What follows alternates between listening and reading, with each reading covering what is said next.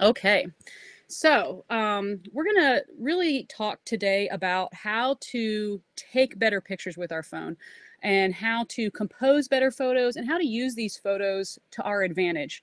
We all are here for different reasons. Maybe we're farmers who are trying to get more followers on Instagram, or we're market managers who just want to be able to take better photos for our publicity opportunities. So again, thank you so much for joining.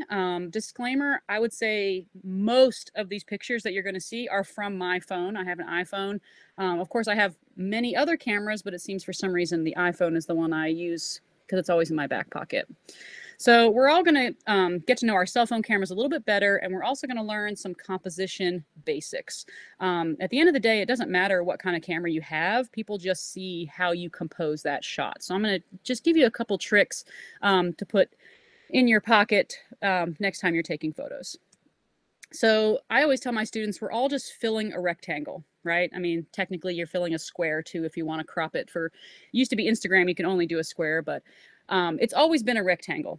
Back in the day, in early ages of photography, we were just filling a rectangle, okay? So no matter what phone or camera you have, we're gonna learn today how to fill that rectangle. And I know everyone has a different phone, and I'm gonna do my best to keep it as generic as possible. This is not a iPhone lesson. This is not a, I don't even know the other kinds, Samsung lesson or whatever. This is just a filling a rectangle lesson. So we're going to start with some camera basics. And I always tell my students, some of these things may seem really silly that I'm even saying them, like, duh, I already know that, but maybe someone doesn't know that. So I'm going to start at the beginning and we're going to kind of build up together.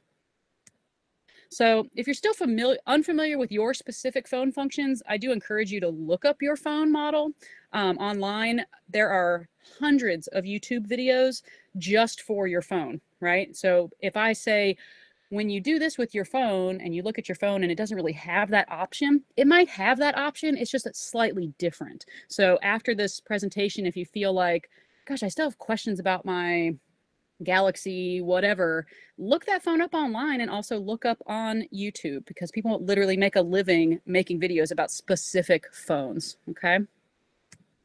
So we all take pictures with our phones, but after today, hopefully you'll start taking great photos. So again, this sounds really simple, but the first thing you want to do is clean your lens. Okay, my phone was like super fogged up the other day and I tried to take a picture and it looked like I was underwater and I had moisture in my case, right? So the first thing you want to do is clean your lens. It will make your images clearer and sharper. And even if you take really good care of your phone, you still get thumbprints on it or smudges, or you're like me and you have a toddler and who knows where your phone is.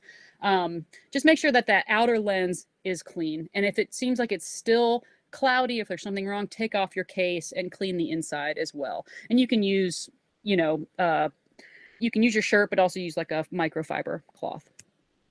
Find your focus. This is something that I think it's so easy to just take your phone and point it at something and take the photo, but you can make your photo sharper by finding your focus first.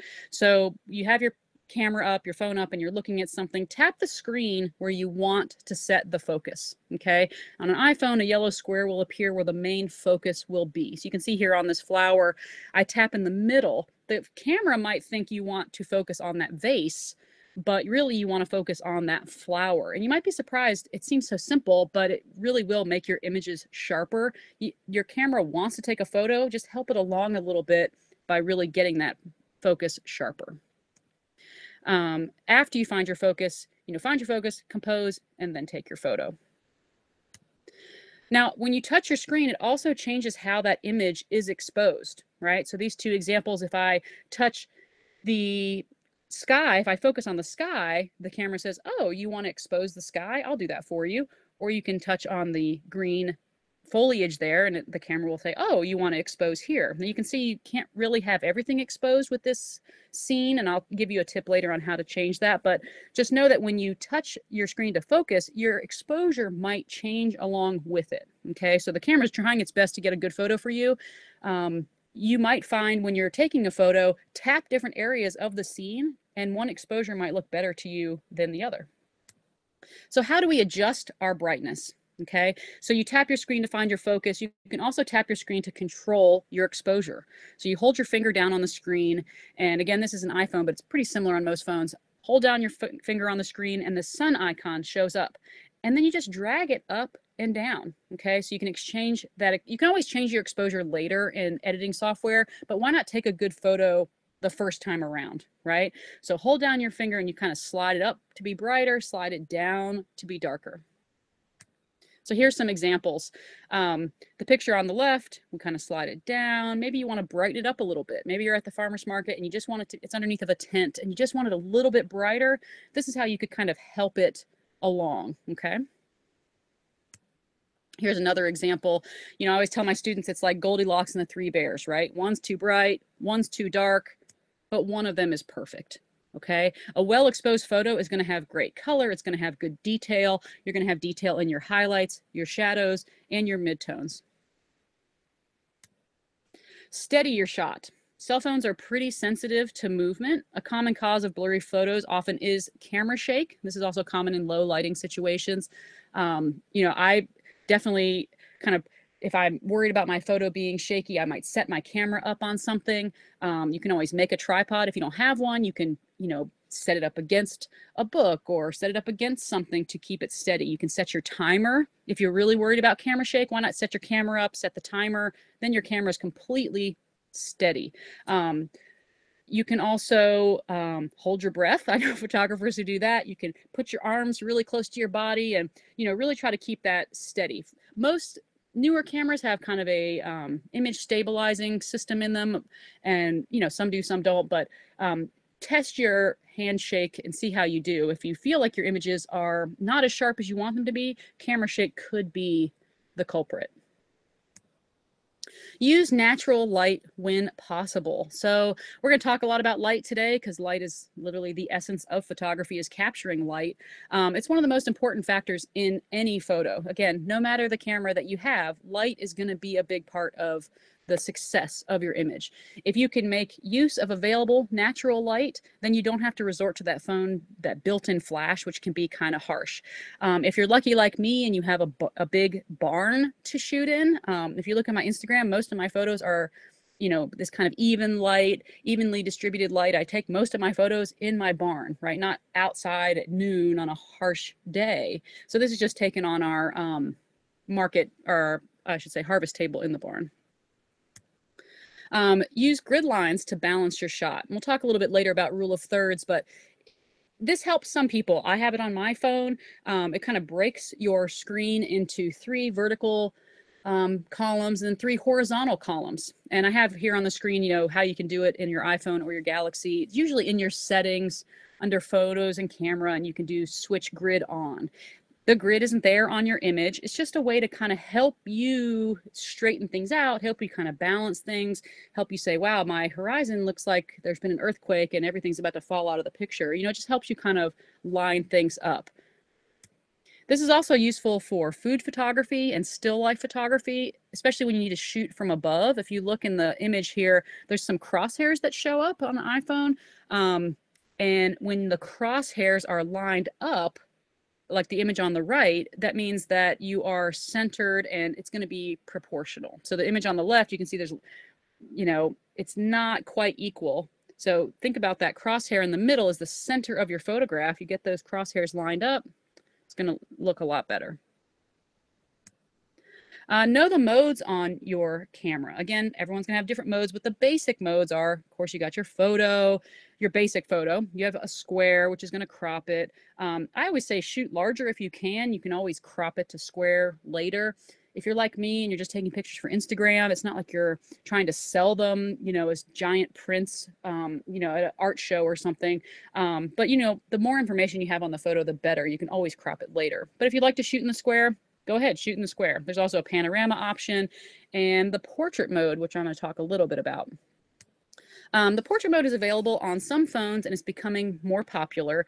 It's technology that uses 2 lenses, and it kind of gives that appearance of as if you were using, say, an SLR and opening up your aperture and allowing a shallower depth of field. So the image on the left, you can see that the person is in focus, but the background is out of focus. And this is typically how we think about portrait photos, right? The person's in focus and the background is kind of out of focus. And it gives you this way to isolate your subject matter and kind of take away a busy background, if you will.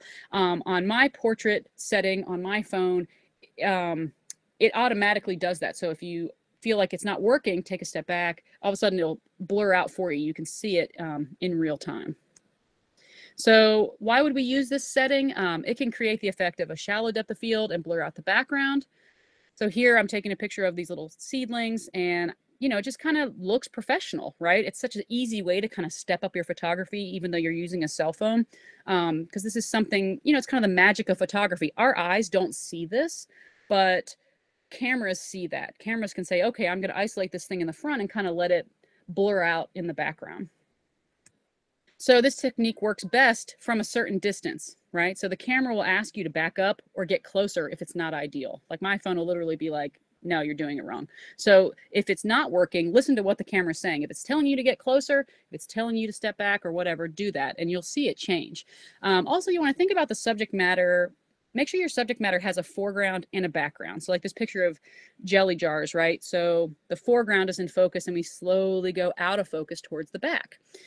If it doesn't have a background to blur out, like if there's not a distance between the foreground and the background, then that effect isn't really going to work, if that makes sense. If you're just shooting your friend standing up against a wall in Asheville, is there much distance between that person and the wall? No. But say you took a picture of that same friend standing in an alleyway, and here's your friend, and then the alley kind of goes behind them, right? That now gives us a sense of distance, and therefore the camera can blur that distance out. Again, if it's not working, listen to what your phone is saying. So HDR is another option in your phone. Most will have it. It creates evenly lit images of high contrast scenes. So what am I talking about? A high contrast scene is a scene that has both dark and bright areas. So say this picture of a landscape and it has a washed out sky, but it has a dark foreground. So the human eye will look at this scene and be like, oh, it's an overcast sky and here's this foreground. But a camera can't do that. A camera can't see that whole range.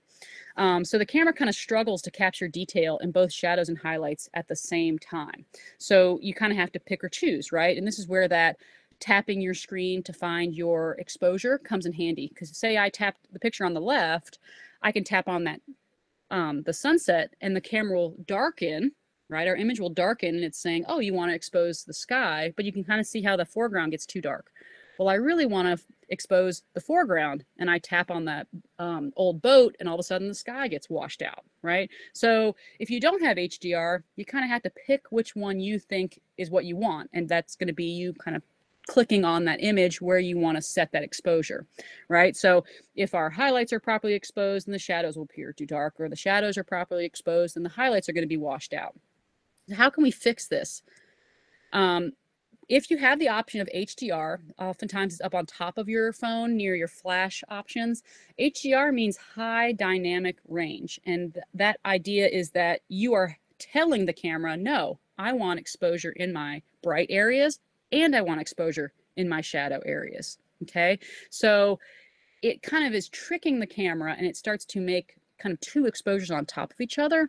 And the result would be the picture on the right here, where the foreground is exposed and now the sky is exposed. Okay, so if you don't have HDR, you kind of have to pick or choose. But if you do have HDR, I encourage you to try it. You don't need to have it on all the time. But if you have a scene that has bright and dark and you're finding that one is washed out, this is magical and will help you with that. You can always edit images in your phone. You don't have to have an expensive program like Photoshop to edit your images. There are many photo editing apps that you can add to your phone. There's like Snapseed, Adobe Photo Express, Visco, which I really like. But there's a lot of basic options right in your phone. So you can get these apps, but know that you should have some sort of editing in your camera. So you can add filters, tweak colors, straighten images, etc. So explore your phone's editing capabilities this week. That's your kind of homework, is like, what do I have on my phone? Did I even know this existed? So you can basic things you can do on your phone. You can change the exposure, even beyond tapping on the screen and changing the exposure, like while you're taking the image. You can, kind of tweak it later. Brilliance, highlights, again, those are the bright parts of your image, or the shadows, which are the dark parts of your image. You can adjust the contrast, the brightness, how dark the black point is, saturation, which is like how vivid your colors are, your vibrance, how warm something is. Everything looks nice, warmer. So if something seems a little cool, you can just bump up the warmth on it. Noise has to do with kind of graininess of an image. All those things, you can crop it, so on and so forth. So I encourage you to, if this is the camera that you're using for whatever your reasoning is, just get to know it better a little bit this week and take an image and go into your editing and just tweak it if you can. So you can see at the bottom here, I have this, like these 3 circles, and that opens up all of these kind of editing options. And my advice is always slow down. Take the time to compose your image.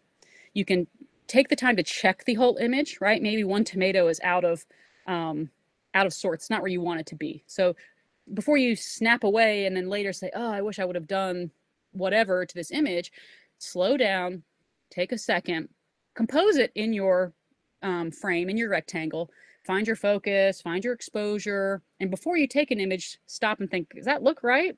And if it does, take the image. If it needs a little tweaking, then go ahead and tweak it, right? Move it out of the way, take a shot, look at it, reframe. The beauty of digital photography is that it doesn't cost anything. Once you get the phone, I mean, you can take, I think I have like 30,000 pictures on my phone. I might need to clear that out. But, back in the day when I first started, I had disposable cameras when I was in middle school, so I had like 24 pictures. Or when I would shoot black and white, I would have, okay, these are the 24 pictures I have. And you really kind of slowed down to make sure you were taking a good photo.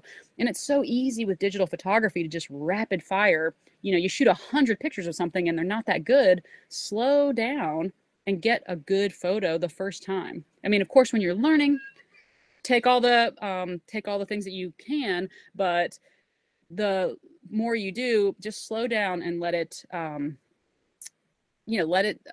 of decide for you what the better photo is. So chasing the light. Again, photography is all about light. The basics of photography is capturing light. So I just want to spend a little bit of time kind of talking to you about light and how you chase that light. Again, this is on my, table in my barn.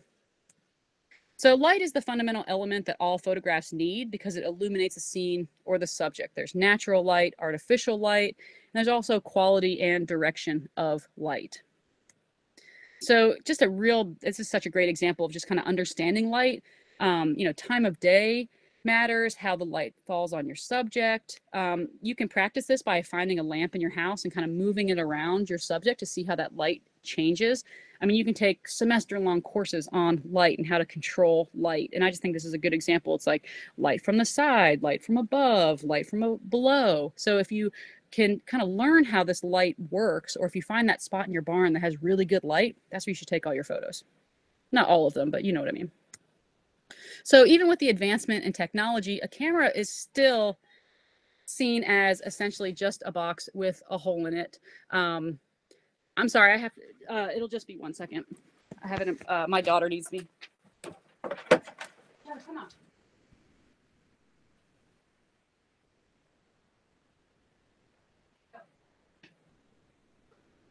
It's okay. It's okay. Oh my gosh, I'm so sorry, everybody. I can hear my daughter in the other room telling me she needed to pee, so I got her taken care of. I'm so glad this is being recorded. Let's try this again. So even with all the advancements in technology, a camera can still be seen as essentially just a box with a hole in it, and one end lets light in. I mean, that's back in the early stages of photography. It literally was a pinhole in a box that let light in. So you still need the mechanics and the means to record a photo at its simplest, but really the basic elements of an image haven't changed over 200 years. You're just trying to get light in whatever box you might have. So light helps you create a mood and can bring an emphasis to elements within your composition. Also, light can help create depth. It can accentuate texture, create a mixture of shadows and highlights. And I'm going to kind of show you like what time of day is better light, or just kind of how to harness that light to your advantage. So light will change throughout the day. Watch the same places and kind of see how it changes, right? So if you always take a picture of your barn, does it look better in the morning? Does it look better in the evening? If it's just light through a window, just how does that change? And I know for me, there are certain times I like to take pictures more than others. And you'll kind of learn that with your own property, right? Like, oh, it looks so much better this time of day. So kind of just keep track of your farm or your market and see when you think those pictures might be better. So time of day matters. Here's a great example. If you look at the picture on the left, it's like even light, not a lot of shadows, versus the image on the top right is more like high noon. You can see those really harsh shadows versus warmer golden hour light into dusk. And always one of my favorite examples is the Grand Canyon. I used to have this folding postcard on my office when I was a high school teacher, and it was someone set up a camera and they took a picture of the Grand Canyon every hour for 24 hours, and it was every single picture was so different. So I encourage you to watch your farm, watch your greenhouses, watch your fields, and say, gosh, you know what, my fields look the best early in the morning. Well, then go out there and take those photos at that time. So again, time of day has a huge effect on quality, saturation, also the amount of light coming in. Always be conscious of shadows and use those to your advantage. Sometimes you have to shoot with shadows. It happens. So if you have shadows, think about how it benefits your image.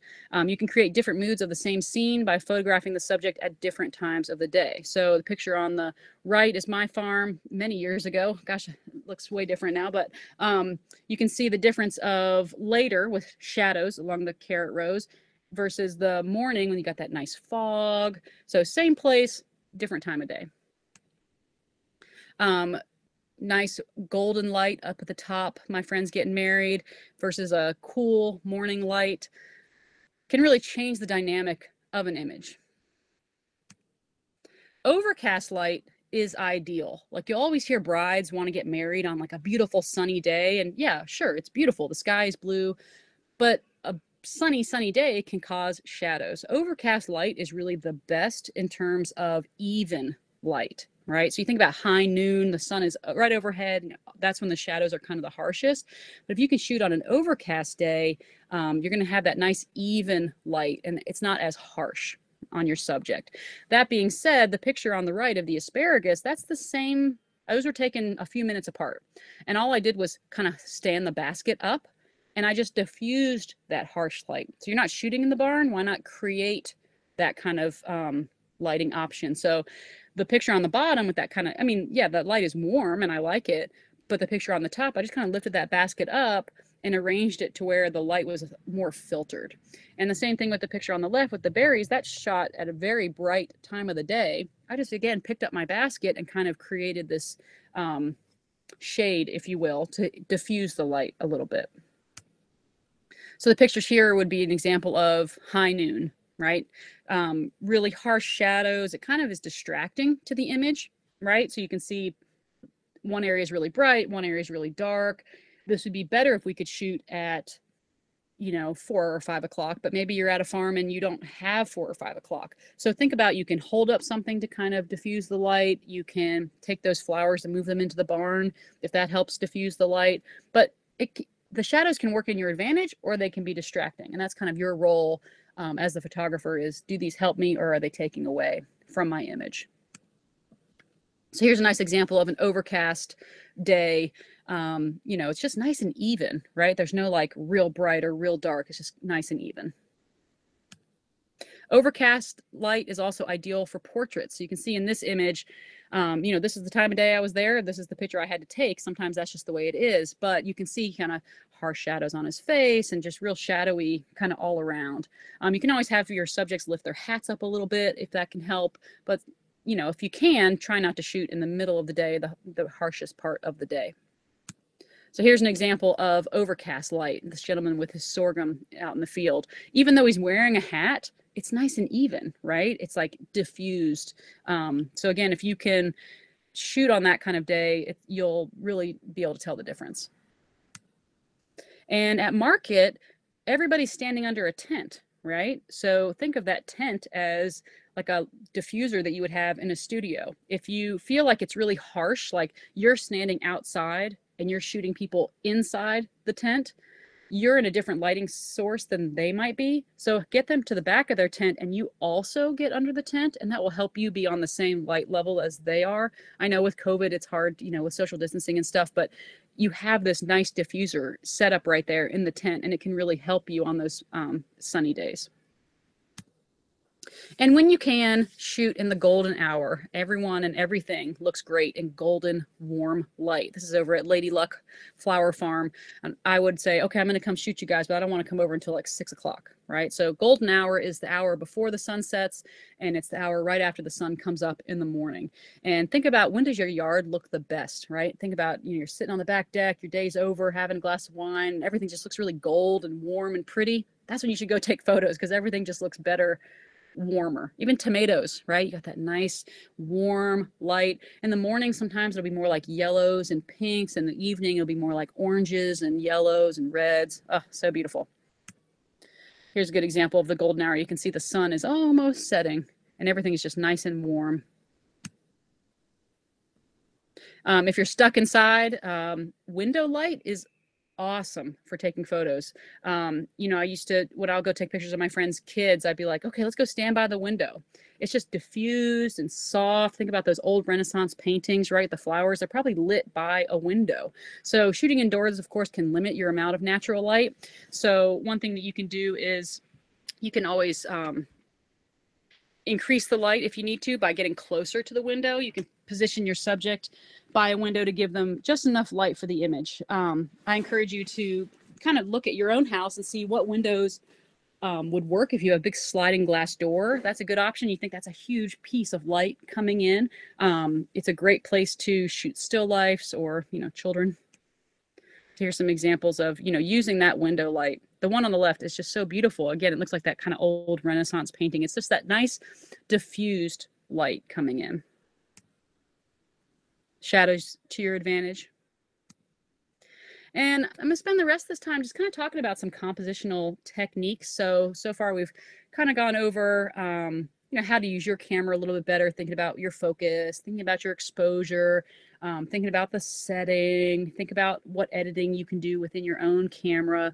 But at the end of the day, your viewers aren't going to see that. Your viewers are going to see how you kind of organize this rectangle. Okay, so I'm just going to show you some tricks of how to organize your rectangle to be more visually stimulating. Here's a good picture of HDR, like we were talking about earlier, high dynamic range.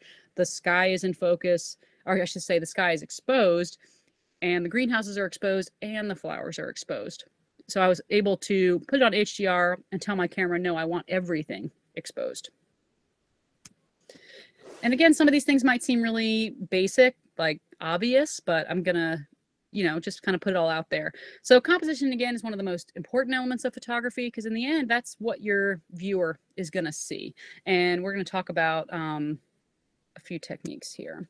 So basic camera techniques, again, this is if you had, say, a SLR or a camera that had a few more functions, but these concepts are in your phone too. So by changing the aperture, which is the aperture is the device inside your camera that kind of opens and closes and lets light in, either lets a lot of light or a little bit of light in.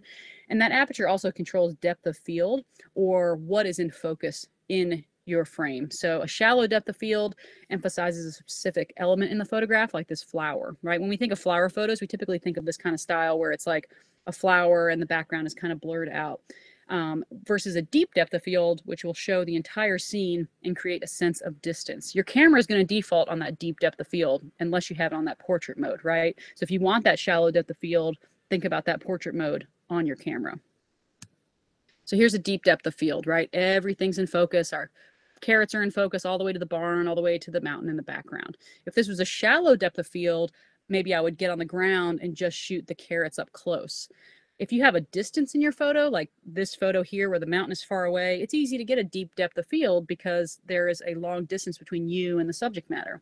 A shallow depth of field is going to be easier to obtain if you are closer to your subject matter, like that flower, right? I'm physically closer to it. Some of you might have a macro setting on your camera, which usually is a symbol of a little flower, right? The deep depth of field would be a symbol of a mountain, so pretty basic, right? So if you have that symbol of a flower, practice that with your phone you're going to have to get close to your subject in order for that function to work properly. So like this picture here of the flowers, of course, I'm closer to that than I am, say, to the farmer at the bottom, right? So if you're physically closer, you're able to get that shallower depth of field. And you really just have to ask yourself, what do I want to showcase in this picture, right? So here I am, I'm photographing a farm to table dinner. I want to show the whole table. I'm going to do a deep depth of field. I just want to show a detail of a cool plate. Maybe I'll get closer, maybe I'll use my portrait mode and I'll blur out everything but the plate. If that makes sense. So really just think about, what do I want my picture to showcase? You can control shutter speed to capture action, and photos of kids and animals often need a faster shutter speed. Now on your camera phone, you might say, well, how do I control shutter speed? You know, on an SLR, you can change, you know, it's fast shutter speed or slow shutter speed, and you can kind of help it that way. Most of your phones are going to have an option for like rapid fire, right? You can tap it a bunch, or you can hold your finger down, and it might take, you know, like when my daughter takes pictures, she'll hold the camera button down and she'll take 20 pictures at once. Well, maybe 18 of those are blurry, but one of those is really good. So delete the others and save the one that's sharp, right? So the picture on the left here, Wendy over at Dry Ridge, she's pouring out grain. It's a fast shutter speed because that grain is kind of caught in motion. And same with the little baby there walking. You need a fast shutter speed to kind of capture those. If you feel like you're not fast enough at hitting that button, don't be afraid to hold that button down and take a bunch of photos. Again, it doesn't cost you any money. It's not like you're wasting film. Just delete them later. Save the one that's the sharpest or the most in focus. One thing that can really help your photography is shooting at eye level. So no matter who or what your subject matter is, if your subject on the ground, you should be on the ground too, right? No one likes to look like they have a bigger nose than they already do. So you don't want to be below something and shooting up, especially with people, right? You don't want to be down below shooting up. You also don't want to be looking down on your subject matter. It's not that it's like a sign of disrespect, but it just feels like you're looking down on something, and it just kind of changes the angle and kind of the feeling of the image, versus getting lower and getting at eye level, whether the eye is of a pig or a goat or, you know, a little kid, whatever. It just makes your image look like you slowed down and took the time to compose it. So here's some more examples. Our pet parade at West Asheville. I was able to use some of Quinn's photos from Market. Thank you, Quinn. But getting down versus like you taking a picture just shooting down at this little baby, I just think this picture is great. Take the time, slow down. How can I make this better, right? And, you know, I say eye level. I mean, those are flower bulbs. Eye level to them is still being equal to where they are. It just makes your image a little more dynamic. So no matter what it is, baby chicks or kale, think about getting lower. I mean, no one sees you taking the photo. They just see the end result. So even if you feel like you look kind of silly, who cares? Try it. You might be surprised. Here's another good example, eye level with bread, right? Instead of looking down or up from it. And, you know, kids, of course, too, you know, get on their level. It really adds to it. The other option, if you don't want to shoot at eye level, is the concept of worm's eye versus bird's eye, right? So you're a little tiny worm in the ground, you got a little camera and you're looking up at something. You know, I'd say I often shoot at eye level, but you can totally shoot below or above. And then bird's eye would be, you know, if you're a bird and you're flying with the camera over your subject, right? So think about how can I benefit, how can my image benefit from my position, right? It doesn't cost any money to move around, walk around, lift your camera up, lift your camera down, lay on the ground, you know, whatever. Just think about how you can photograph your subject and what angle you're shooting from. So here's some other examples. I love the pictures on the left, because the picture on the top left with the apples is like, yeah, boom, there's my picture, I'm going to leave. Versus the picture on the bottom where you slow down, compose it a little bit, get a little bit closer, you know, tap my focus and make sure that ASAP sticker is nice and sharp, right? So think about, again, it doesn't cost any money, so why not shoot a couple different options?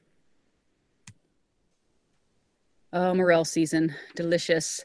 So here I am shooting just them laying on a table versus me out in the woods looking for them, and it got, you know, kind of down below and shot up a little bit at that mushroom. So we're gonna talk a little bit about varying your shots. Again, I was saying, you know, go eye level, above, below, try different things. But you can also change kind of how you photograph the scene in terms of your lens choice. If you're using a SLR camera, you can take off the lenses and you can put on a wide angle lens, or you can put on a telephoto lens that can zoom for you, or a close-up lens. If you're shooting with your phone, you just have the one lens, right? But you can zoom out, or you can zoom in, or you can step back, or you can step closer, right? So think about how you can approach your subject matter. My background is in journalism. I worked for a newspaper for a long time. And if I showed up at I don't know, a speaker, right, at an event, and I took all my pictures in the back corner of the auditorium, and I turned in 100 pictures of the same angle to my editor, I probably wouldn't have a job for very long, right? So I would always shoot wide shots, medium shots, close-up shots. And this was when I shot film, right? So I had to shoot, everything I could, but within 24 or 36 shots. Give the options, right? If you look at someone's Instagram, they're not all close-ups and they're not all wide shots, right? The viewer wants to see variation. If you think about, you pick up a National Geographic magazine or a local food guide, you might have pictures of a farm, you have a picture of a field, and then you got a picture of these peaches, and then you got a picture of a person, and then you got a picture of a detail shot. The viewer, your eye wants that, the differences in that way, and it helps you kind of engage your viewer a little bit more. So the difference between those, and we'll look at a couple examples. Your wide shot kind of sets the scene. It captures multiple elements of the subject matter, and you use your widest lens setting or zoomed all the way out. Your medium shot kind of takes you there. If we were using our SLRs, we'd have a 50 millimeter lens, but that's kind of your medium focal length. And then your close-up is going to show a detail of that subject. So you can zoom in if you have that little flower setting. If you got the portrait mode on your camera, you can isolate that one thing, but think about how you can shoot those details. So it's always good to give yourself, practice, but say, okay, I'm going to shoot my farm. I'm going to tell my farm story in 3 photos. How would you do that? What would be your wide shot? What would be your medium? And what would be your close-up, right? So let's look at some examples. Here's your wide. Your wide sets the scene. Okay, here is a field of greens. We know that this is a field of greens. We can see a fence. We can see the woods. And then our medium shot takes us there, right? So here's the farmer. He's talking about it. Here he is with a handful of greens. And then our close-ups show us the details. So it shows us that he bites his nails, but it also shows us kind of that real, the curly part of the green or the inside of that cabbage. So wide, medium, close up.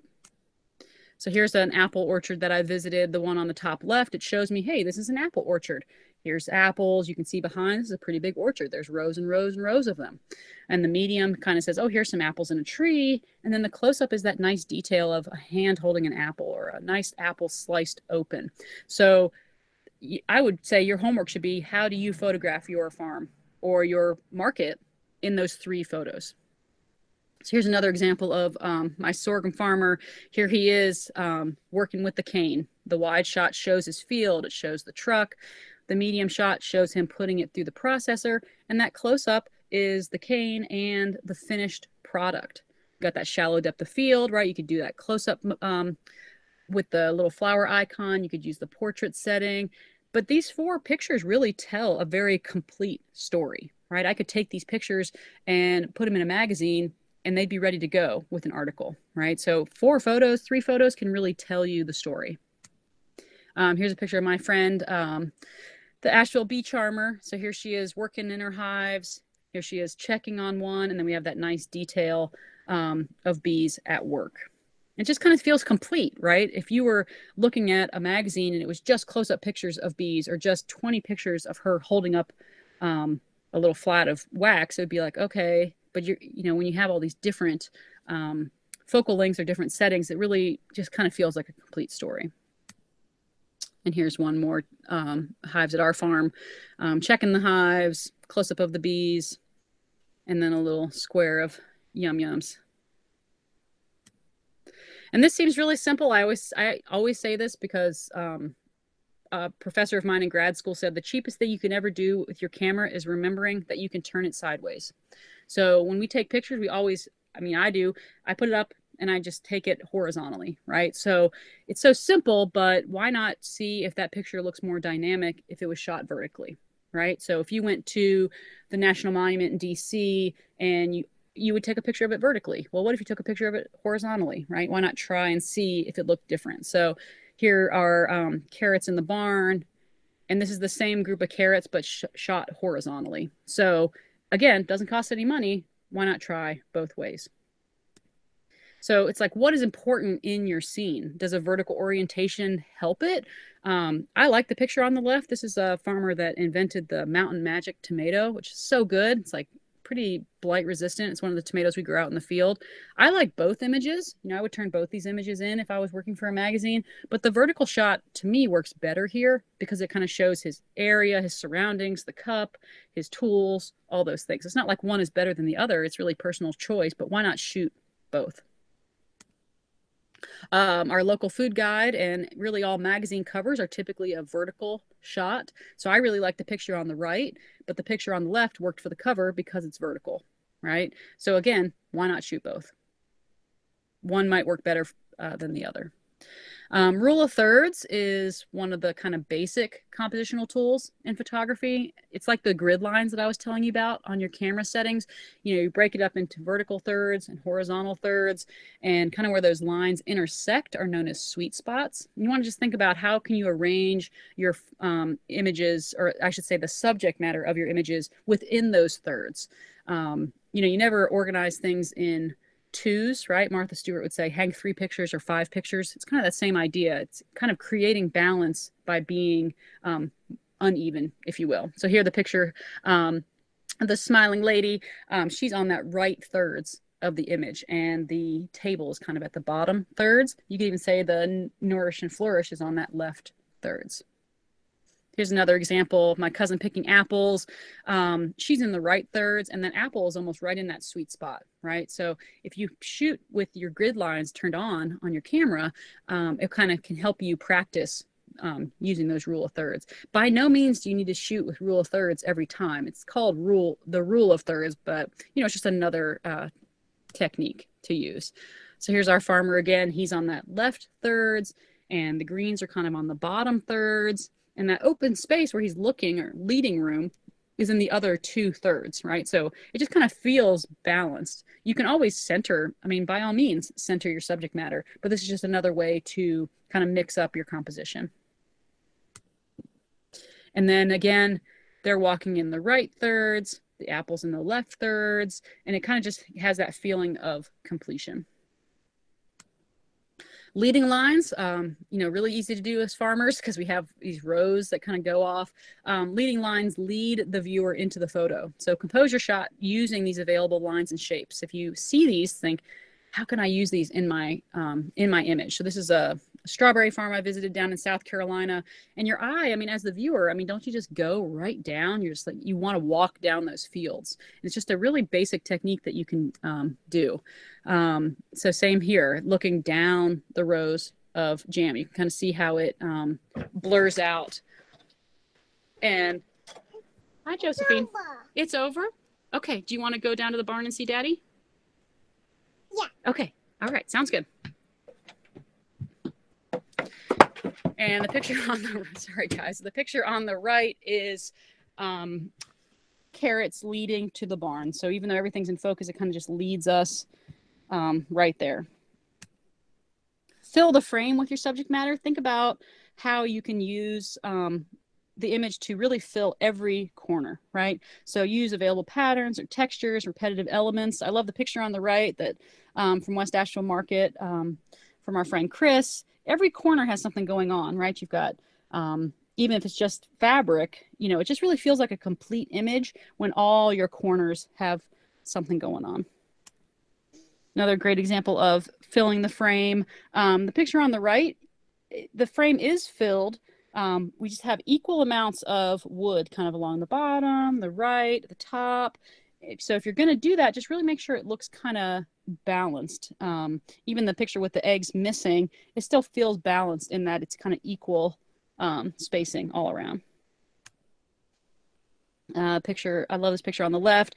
You know, sometimes it just takes laying down a napkin, right, to give you some sort of background. A picture of the, I believe they're macaroons on the right. You know, think about filling that frame and using the elements that you have. Again, every corner matters. I look at this picture on the left and I always see that little blue line at the top corner.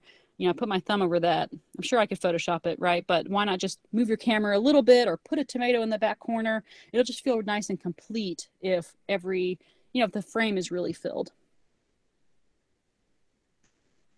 Oftentimes, a busy background can really kill a photo. I look at the picture on the left and there's just so much going on. There's like a tobacco basket and a broken door and, my messy barn. So I just picked up the door and kind of made, a little studio setting, if you will. Um, Oftentimes, a busy background can you kind of lose focus on what the subject matter is. This is when, say, using the portrait mode could come in handy again. Say I wasn't able to blur out the background or move the background with that door. Maybe I would set it on the portrait mode and just focus on the flowers and let the background blur out. I love this picture. At farmers markets, there's a lot of movement, there's a lot of people, there's all this stuff going on. This picture is great, but I just see that lady's legs, right? So take time to maybe turn and you can wait until that person passes, or you can use the portrait mode and really blur out the background. Anything that's kind of distracting, just get it out of there. So here's a good example of our booth, right? So you can see our banner's not hung up very well. There's stuff in the background and it's a good photo, but the photo on the right is better, right? So if you can kind of, pull it in and focus on one aspect of the photo, it just seems less busy, if that makes sense. You can also shoot at a different angle. So instead of shooting straight on, why not shoot from the side? And that would eliminate some of the busy background. And also getting at eye level, right? Even though this is jars of jam, like getting at eye level, kind of, even though there's a van in the background, things like that, you can kind of limit the amount of things in the image that way. So here's another example. Looks like an overcast day, but it might just be the lighting from the tent. But instead, again, shooting straight on and getting the car and all those things, shoot from the side. If you shoot head on, why not zoom in a little bit, fill the frame, and just think about if you look at your picture and you think, all right, this isn't looking good, how can you make it better? This would be how you could make it better. Okay, just decluttering, if you will. Again, you can shoot with that portrait mode. So here's an example. Both photos are good, but maybe the picture on the right is a little better in that there isn't kind of the background, but the picture on the left also shows that you're at a market. So I think it's successful in that it shows that you're at a market, but it's slightly blurred out, and then the foreground is in focus, right? So we know what we're looking at, we know what our main subject is, and then the background it's back there, but it's not super distracting because it's slightly blurred out, if that makes sense. Frame your photo with existing lines and shapes. It's a way to eliminate negative space and give the viewer a sense of completion. There's a basket of chamomile. It's in a basket, which is a nice way to just frame everything, and everything just kind of, just feels complete, right? All our corners are taken care of, and it just kind of is held in that cool design of the basket. And then this beautiful chop, that plate naturally frames it, and you can see there's almost equal corners in all corners, right? So we've got the chop is our main focus, but use what you have to kind of frame your subject matter. This is something that's really useful for farmers is think about using people or available objects to show scale, right? It breaks up the shot, but it also gives the image a point of focus, and it lets us know the size of that fruit or vegetable or product. So if you think about back to your early science days, right? Earth science, they'd have a picture of a rock, and they'd always have that guy like put a shovel next to it or a pick or a ruler.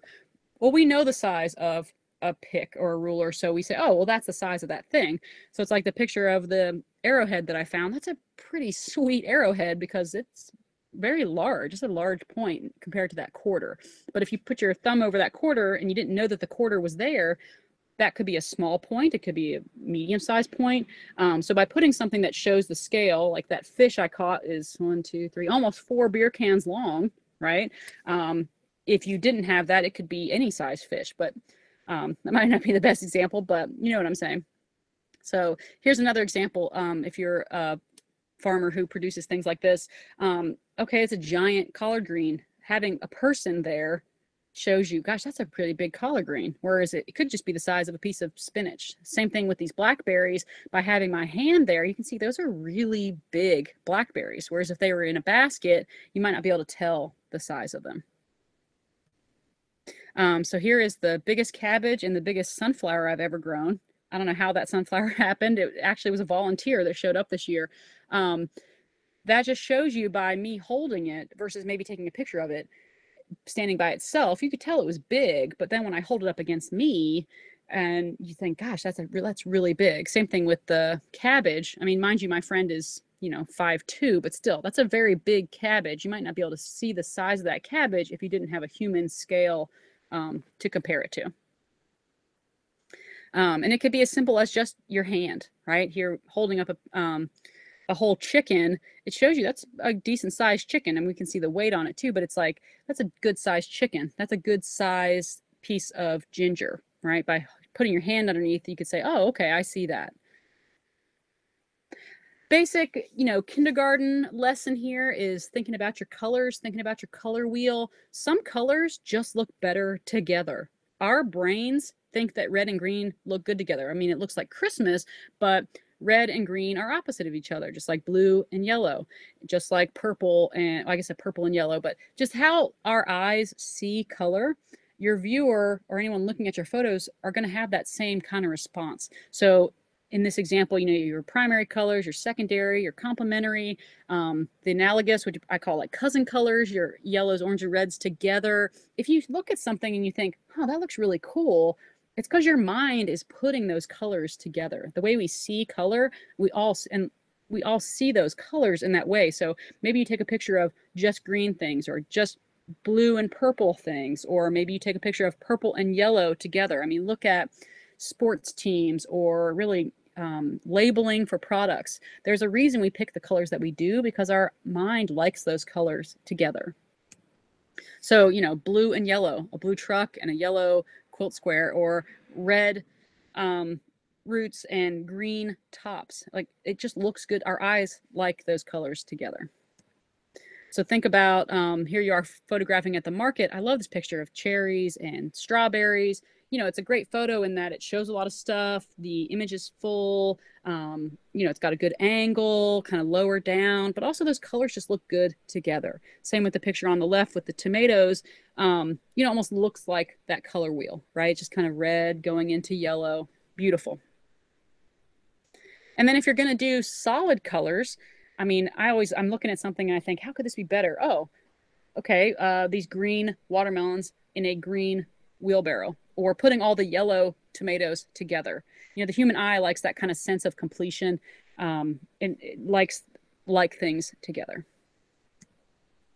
And one of the best things that you can do is get close. Of course, I was wearing, protective gear when I took this photo, but a famous photographer once said, Robert Capa, one of the first true kind of war photojournalists, if your pictures aren't good enough, then you aren't close enough.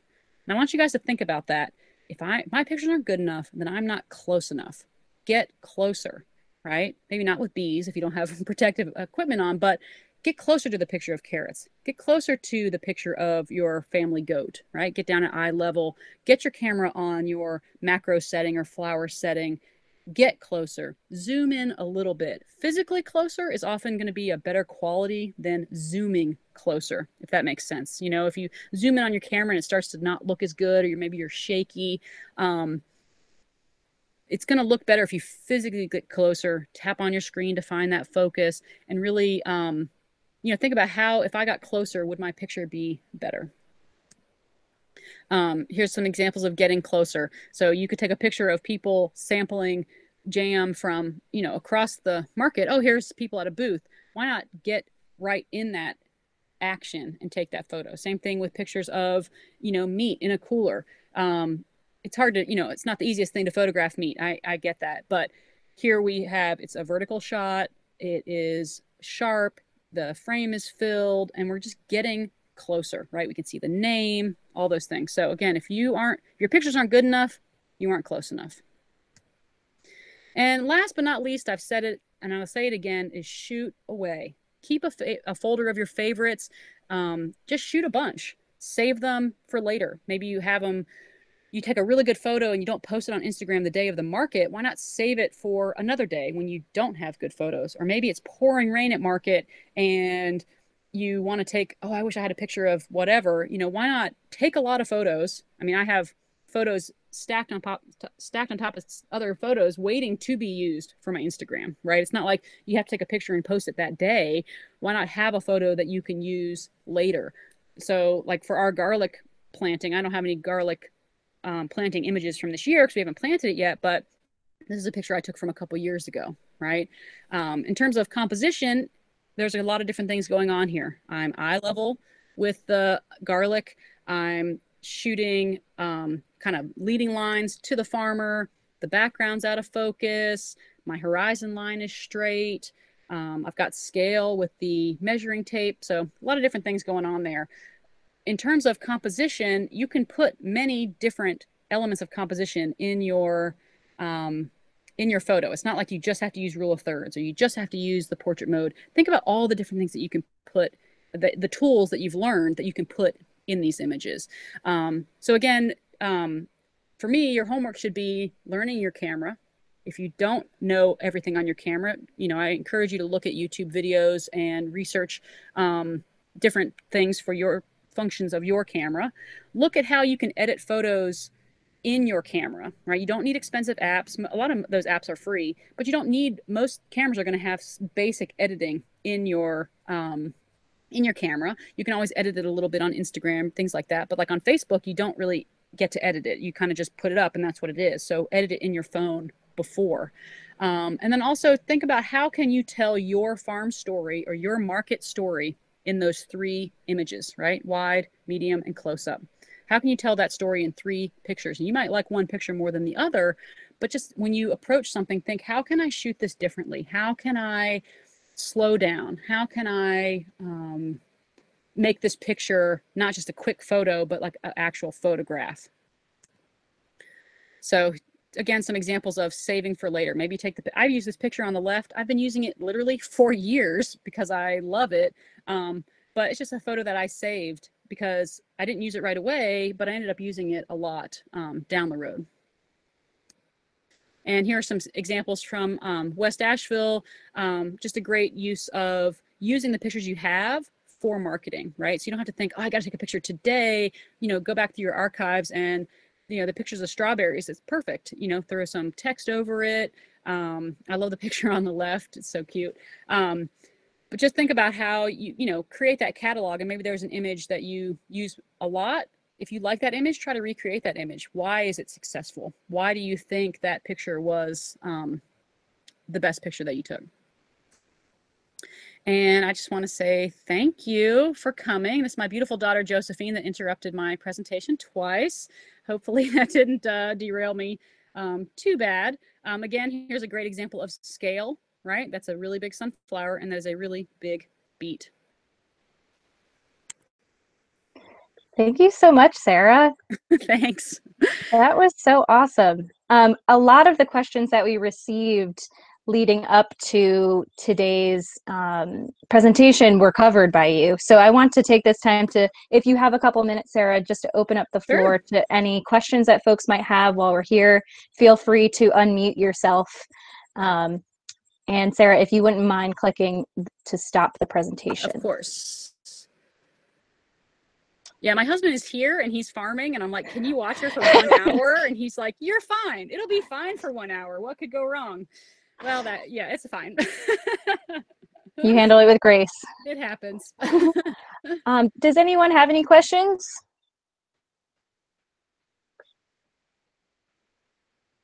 Perfect. I covered everything. Yes. All right. Well, feel free to reach out to me if anything comes to mind following this workshop. I think you should have my email address. I'm the one who sent the invite to today's meeting, so feel free to contact me moving forward. As I mentioned earlier, we'll also be putting a copy of this workshop on ASAP's website, so you can go back and access it at any time. Oh, if you could, you can feel free to type it in there. Type in your question in the chat box if that's helpful.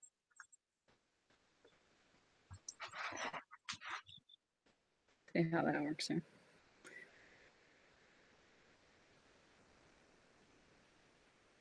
Using a black background is the question, should you use a black background or how do you use a black background?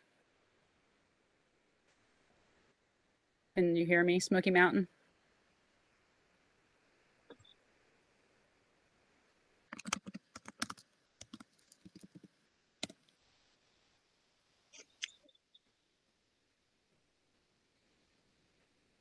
Oh my gosh, I almost made it on time. Yes. That's really close. I didn't have a watch, so I didn't know. I always think I And we talked started a little late too. So you need to photograph meat. I would find a good location with good lighting.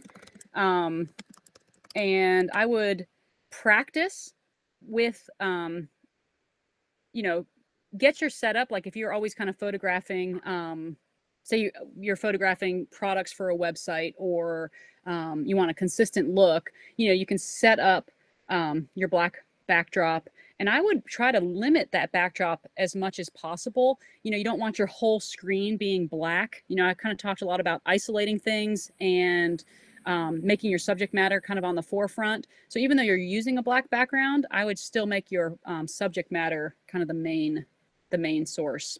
And if you can find a place that works well for you, you can always keep that set up. You don't need fancy studio lights. You can use lamps in your house if you want. But if you could shoot that with a black background on an overcast day, that would be ideal. I hope that helps. All right. Well, if there aren't any other questions, we'll wrap up for this session. And yeah, please keep an eye out on ASAP's website for a copy of this workshop, as well as the handout that will accompany it. Good luck, everybody. Happy photo taking.